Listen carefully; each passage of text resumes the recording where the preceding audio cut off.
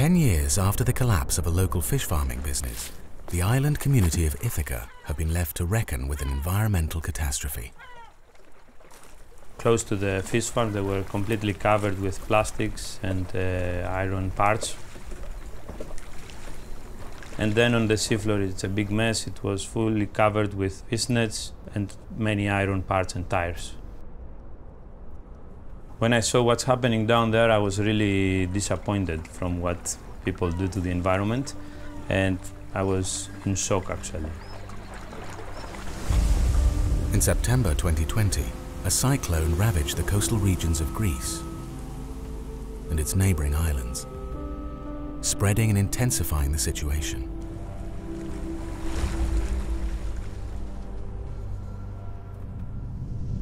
Now, in some areas of the seabed, there is no life left at all.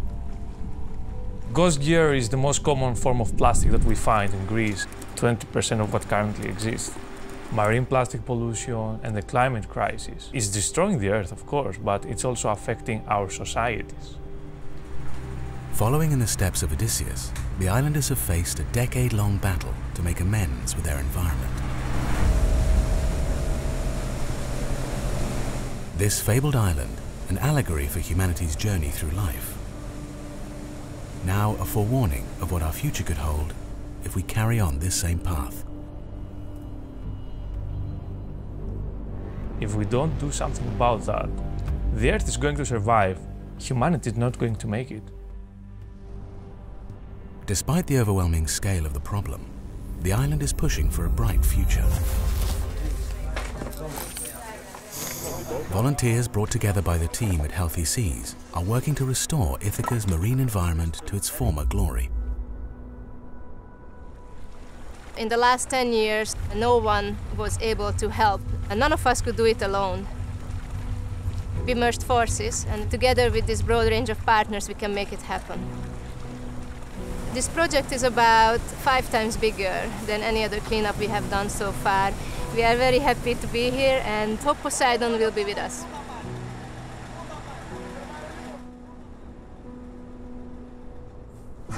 Split into 4 teams, the divers scour the ocean floor. Miles of nets are tangled on rocks and industrial wreckage that need to be cut free. It's a huge scale.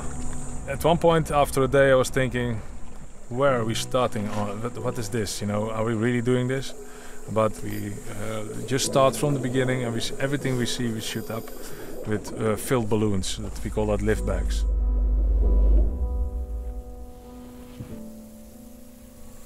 Today I have been counting the seagrass.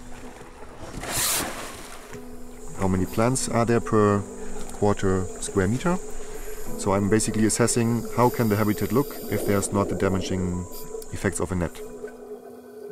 So the net is collecting more and more animals, and eventually it's sinking down to the seafloor because it's full of corpses.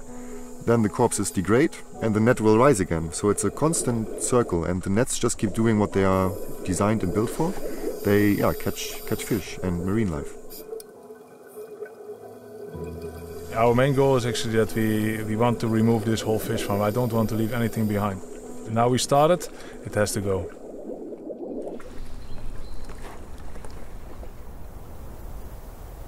In circular economy, waste is a resource.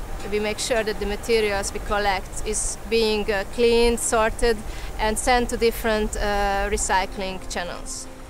The nylon 6 type of fishing nets, together with other nylon waste, become so-called eco-nail yarn, which is the basis for a wide range of new products, socks, swimwear, carpets, sportwear. Even the car industry is using this material for interior. What we have in front of us right now cannot be fixed by one group alone. I mean, if enough money was thrown at it, probably somebody could come in and clean it up. But what I find fantastic is that volunteers, NGOs, private enterprises, we got it together in like maybe a few months. Imagine what can be done in other places.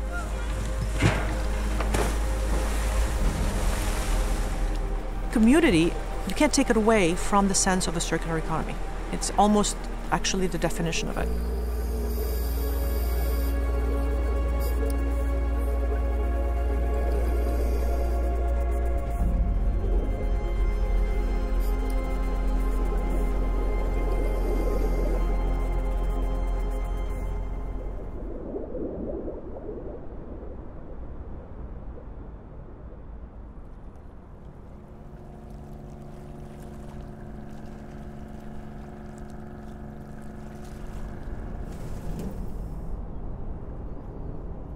It is really important that all these organizations and people come together and solve this problem.